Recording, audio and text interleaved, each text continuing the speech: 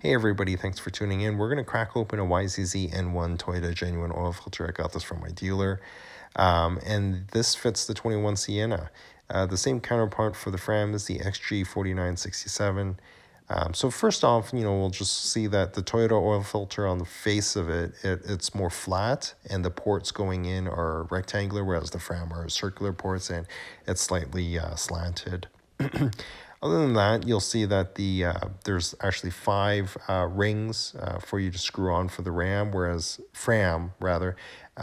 the Toyota only has three rotations on that. So I don't think those are huge differences. And the other thing is I like the inside of the Toyota. There was just a bit more circular ports for the oil to flow out, whereas the Fram seem to have a bit less. But let's crack them open. Let's see what's inside.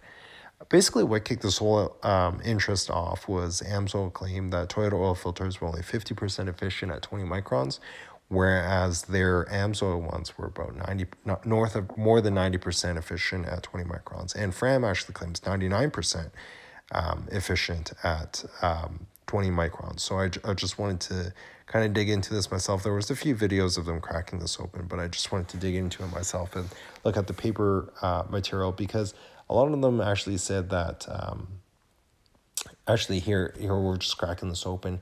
There's, that's the anti-drain back valve. Not sure if that's silicone or rubber. And there's the cone there you'll see, and then the paper material. And you see how the resin only goes about halfway through the top and the bottom. That's basically what people are saying is the reason for why Toyotas are only 50% efficient at the 20 microns, is because the oil actually go through the outer folds where the paper folds on the outer edge, because it's there's no resin there, or they can't see the resin there.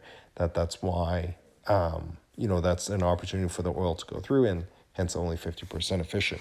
Now, I'm not disputing the data, but what I basically did here is I cut it open, and I'm trying to rip the paper apart in a clean way to show that actually the Toyota filter, they do glue the outer folds as well as the inner folds.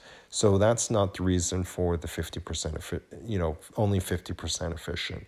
Here I'm really trying to separate them out. I'm not able to, they're actually glued together. Having said that, though, the data I do, it does show that it is only 50%, whereas everybody else is 90% or north of 90%. And I think maybe Toyota is trying to balance the strain on the oil pump versus how clean the oil is. And that's just my guess. I'm not totally sure. Having said that, I am going to switch to Fram from now on. I do feel like I do want a cleaner oil. And that's basically it. That's all. So I hope you guys enjoyed the video. If you guys have any questions, comments, please leave a comment below. Happy to talk about this a bit more. Thanks.